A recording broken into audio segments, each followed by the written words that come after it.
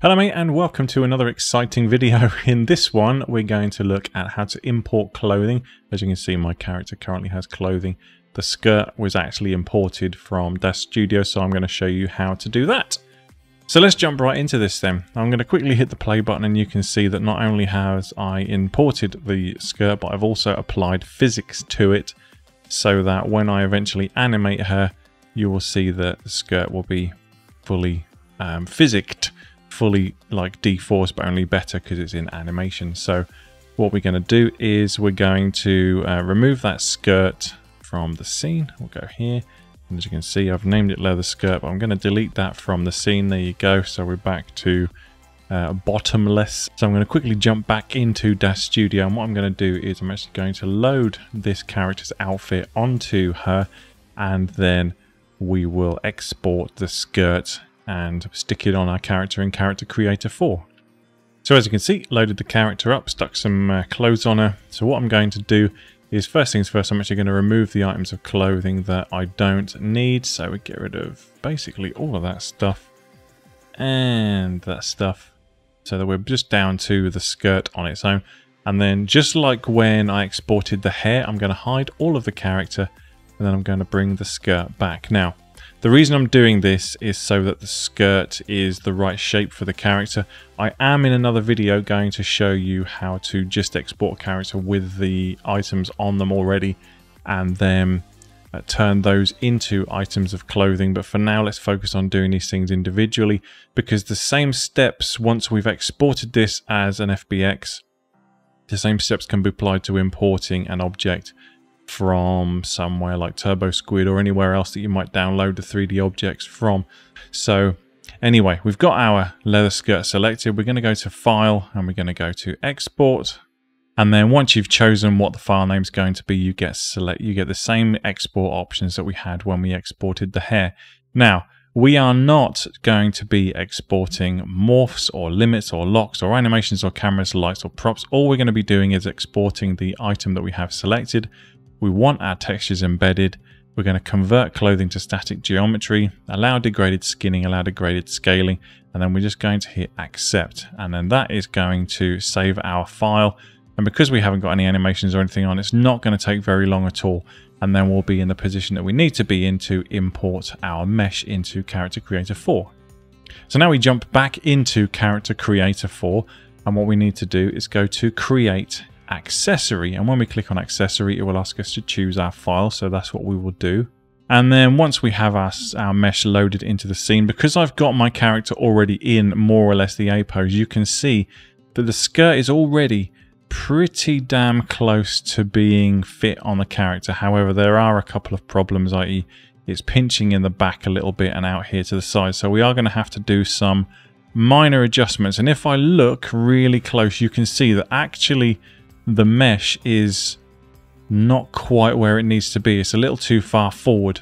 So what I want to do is I'm going to press the W key. I'm going to select the Modify tab option. I'm going to come right here down to the bottom and I'm going to move the widget to the center of the object by clicking on this here. And then I'm going to use my Move tool to actually move the mesh so that it's in the right place. Now there is going to be a bit of a size issue because the pose that we've got the character in now, which is the Character Creator 4 default A pose, is not identical to the default A pose from Daz Studio. So there is going to be a little bit of an issue there, but what we want to do is get this as close as we possibly can to being bang on. I'm using the waistband as my guide here, and as you can see in the back it now fits spot on, but there is a little bit of an issue here at the front. So I'm going to jump over to my scale tool and I'm going to widen it ever so slightly. We're talking a fraction of an amount. We want to get it so that it's fairly tight fitting, and then I'm going to use the scale tool to just bring it away from the character's thigh and pubic bone. Just hasn't got to be absolutely spot on perfect first time. This is something that you can spend a little bit of time finessing, and as you can see, if we don't move it, it's never going to be absolutely perfect fit. But as long as there's no clipping going on, we're fine. Okay, so now I've got the situation where there is no clipping. It's reasonably well fit around the character.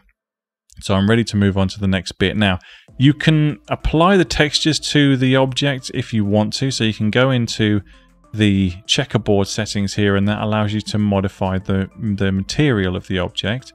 And as you can see, that this clothing has two particular texture files.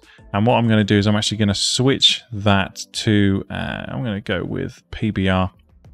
Take a minute, and then it'll give me some more options for maps to apply to my shape. So I'm going to apply the simple textures just to make it look a little bit better. So I'll come back to you in a moment when I've sorted that out. So now you can see that I've applied the basic textures to the material. It's not perfect because of the way that the texture has been put together. So personally, I would probably go back in afterwards and adjust the texture just by editing this so that we have matching colors around it. I'm not going to bother adjusting the textures of the waistband. You can see how it's done. You just choose the kind of shader that you're going to create and then apply the relevant materials to it. So the next thing that we need to do to this object is actually come back into the first options menu, and we need to transfer our skin weights. So that's what I'm going to do. I'm going to go transfer skin weights, and then after a few seconds it's going to offer me some options. Now I'm just going to click on the default. Depending on the kind of material or the kind of clothing item that you're creating, you might want to adjust it, but I'm just going to stick with default for the purposes of this exercise. I'm going to hit apply, and then it won't take very long. It'll run up to 100%, won't quite finish. It'll have another bit of a think.